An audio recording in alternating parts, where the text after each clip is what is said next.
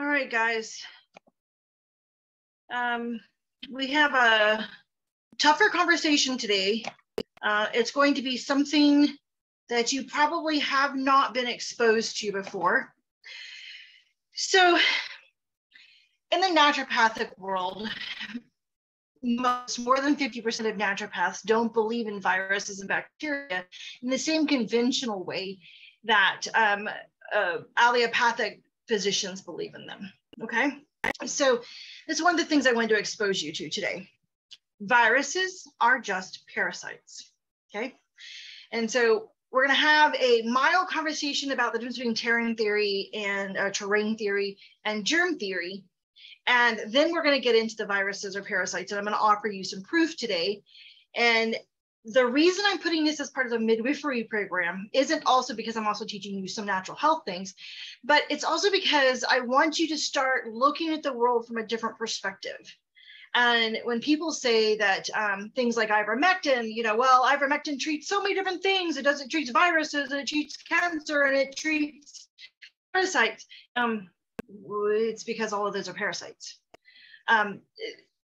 I want you to start reframing things, and I want your mind to be thinking about what's causing something, and that'll be the next actual training video I do.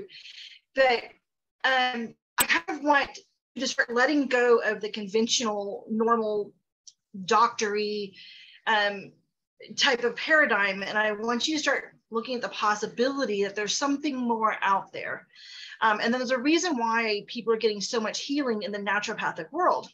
Okay, and this is one of them. Okay, so I'm going to start this conversation with the difference between germ theory and terrain theory, and I usually start this with a story. And the story goes like this: you're driving down the road, and there's a dead deer on the side of the road, and there's a bunch of vultures eating that dead deer. Do you think the vultures killed the deer? Well, no, that would be stupid, wouldn't it? Okay. So scientists, when we look at disease and pathogens and things underneath the microscope, we see the damage, and then we see the virus or the bacteria or the parasite or whatever. And we see it munching on that, you know, that decay or that waste product that the body's there. So we automatically assume that that's what caused that mess. What if that's not always the case? The deer didn't, or the vultures didn't kill that deer. So germ theory, which is what almost the entire world subscribes to right now, says that the virus or the bacteria caused the problem, and the body's immune system has to go fix the problem, and there has to be, you know, antibodies and this kind of thing. That's not exactly how this works.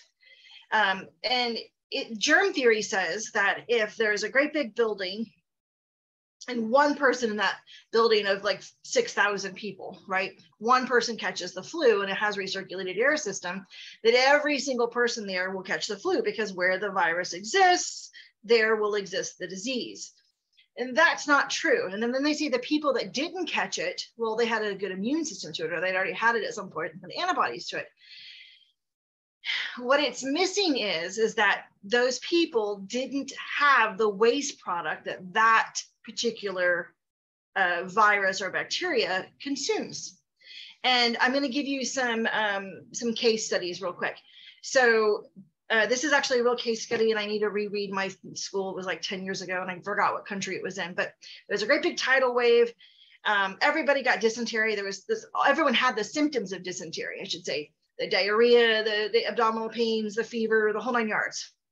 But when they tested everybody had the same symptoms, but only some tested positive for dysentery. Well, why is that? Well, because the symptoms can occur without the actual appearance of the virus or bacteria. Okay. And so I kind of want you to be with that for a minute. We're talking about the newest virus that's kind of going around, and I can't say the word because I will be banned from everything forever and ever, amen. But I guess the cough that's been going around. How many people do you know that had the exact same symptoms yet tested negative? And how many people were asymptomatic and tested positive? Well, that would explain that situation right there. There's a few more situations. There was one more I wanted to think of real quick. Anyway, we'll move on because there's other things I want to talk about today. But in the naturopathic world, we don't really consider viruses to be different than any other parasite.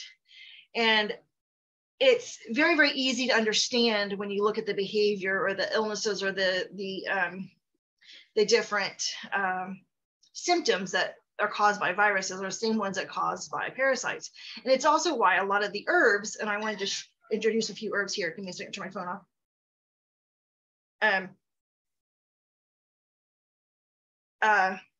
That's why a lot of different herbs treat both viruses and parasites.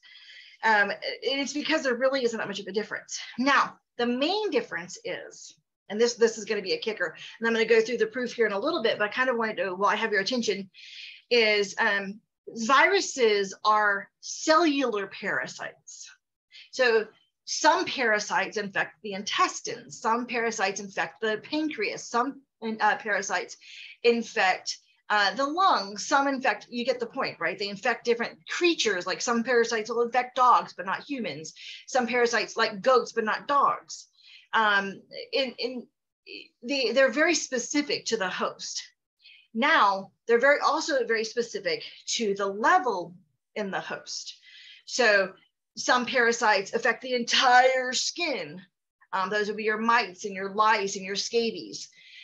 Some parasites affect bronchial tubes. Malaria is actually a parasite. Coccidiosis is actually a parasite. And I also believe that the that's been going around is also a parasite. I've had that theory for a long time, but you can call it what you want.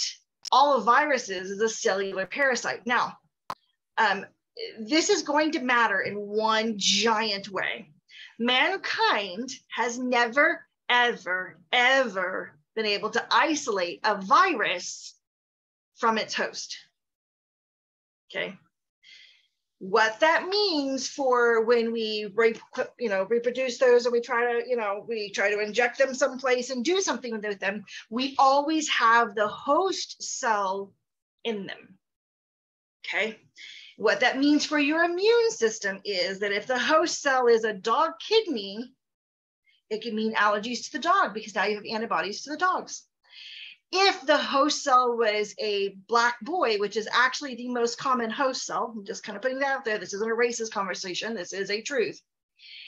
If you have common heritages with that person, you would then have a higher chances of catching an autoimmune disorder because you are making T cells and B cells that are reacting to that cell that was put into your body. And if that cell has other common cells of your own body, it looks like an autoimmune disorder. Okay. I kind of want you to be with that for a moment. I don't want to rush past this fact. We have never been able to isolate a virus. Viruses cannot be isolated out of the host. Now, we're going to kind of go through this a little bit and kind of, we're not going to dive too much in this because I'll be banned from every platform ever. These two sites I'm about to share with you are going to attach to your Patreon, and so there'll be more to talk about. But here, let me go here, right here. Interesting. The Encyclopedia Britannica states that viruses are obligate parasites as they lack metabolic machinery of their own and generate energy or on their own to generate energy or to synthesize proteins. Okay. You know how we talk about, I don't know, we haven't talked about it here yet personally, but RNA and mRNA, or RNA and DNA. We also talk about metabolic processes. There's so many conversations here. I just want to, so many things we need to talk about. These viruses are no different than parasites that can't live without a host. You can't reproduce without a host. It's just that their host is a cellular level, okay? And Oh, there's so many things here I want to say. This expands on the requirement in that the hydrothermodynamic requirements for life is included. Okay, whoa. Okay. Okay, these are more things here. These are the actual research things. This one here is, sorry guys, I kind of got overwhelmed for a minute.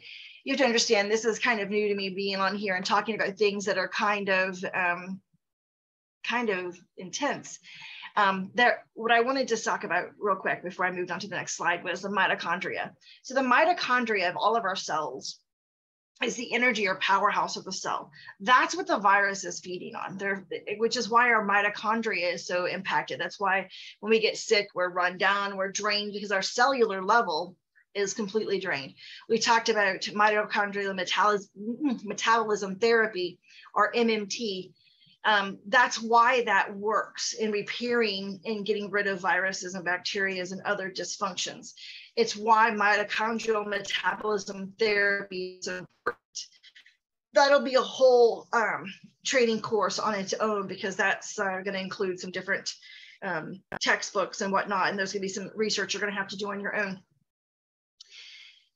But these parasitic, I want to call them cellular parasites. So a virus is a cellular parasite. That's kind of the whole thing. Guys, I feel like I'm rambling here. It's easier when I have a student on the other side and I can actually communicate and feed back and forth and not just have slides up. And you can see how many tabs I have up here. This is actually typical. And I'm going to try to make it through all of those tabs because they're all there for you right now. I'm going to try to make it through those tabs this week. I'm going to take one little bit for myself. I'm going to talk about diabetes at the end of this conversation. But we're going to have a whole separate section on diabetes anyway. Okay. We're going to hear, okay, obligate parasites of cellular processes. Viruses must take over cellular macromolecular machinery. It is also being clear that viruses routinely control intercellular signaling pathways through the direct and indirect control of kinesis and phosphokinesis. Okay, so that's the phosphorus in the cell.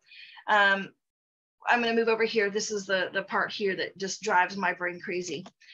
If you guys ever talk to me about how I treat viruses or how I impact viruses and help them go away and help restore the balance of the host, I use enzymes, and this is why. Viruses obligate parasites that depend on the cellular factors for replication.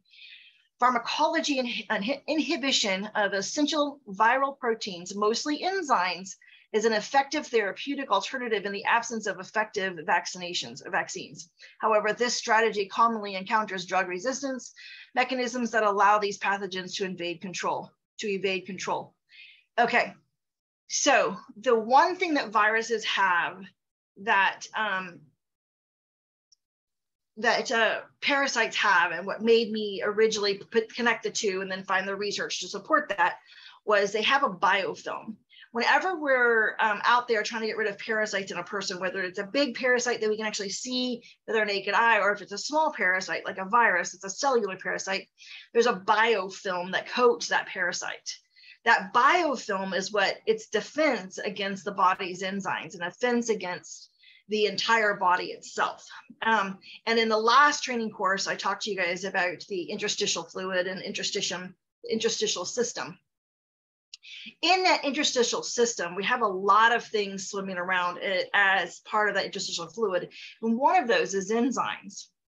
And in those enzymes would kill viruses. Okay, if we had them in proper proportions and if they were present in our food in the way that they used to be, we would have those enzymes available.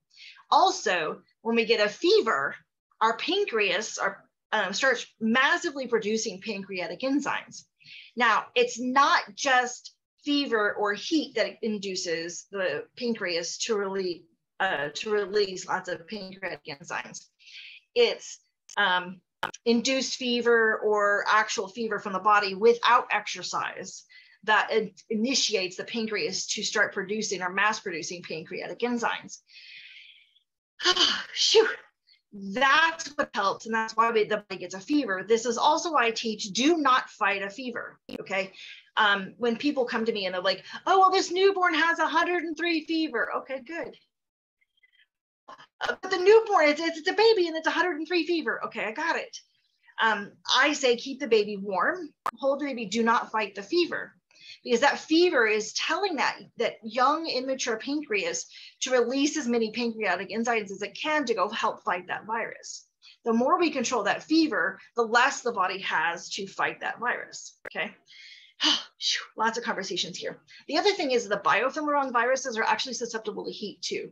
Most viruses and cancers actually die at about 102 to 103 degrees, which is why it's really important that we help our children get actual fevers, which is also why induced fevers with hyperthermia treatments such as infrared saunas are so important. I used to have an infrared sauna in my office. I sold it this last year because it was just taking up a lot of space and I wasn't using it. And I felt like the world really didn't know what it was. But you can have the same exact impact by sitting out in the hot sun, sitting in your car with the door closed. The only difference is the color of the film. So infrared has a red film and it kind of, it has a red UV impact on the body. That would be like the only major difference. And the fact that it's red helps it penetrate the body deeper. And so that's kind of a big deal. But wearing a red shirt or even putting up a red piece of film on the car while you sat in it to get to 102, 103 degrees is important. Okay, whew, so much conversations here. This is one of the biggest I have with school. And if you guys know of anybody who's real tech savvy that can help me put these into modules and help me divide these up to make them in easier chunks, because the way my mind works is like we started off talking about proteins being viruses, and then we talked about induced fevers and how the pancreas works and how I use enzymes to fight viruses. Everything is connected and everything is important, but not everybody can get that whole circle effect. So I'm going to go back real quick and I'm going to recap. Viruses are parasites. They're just cellular parasites. There's parasites on the level of cell, okay?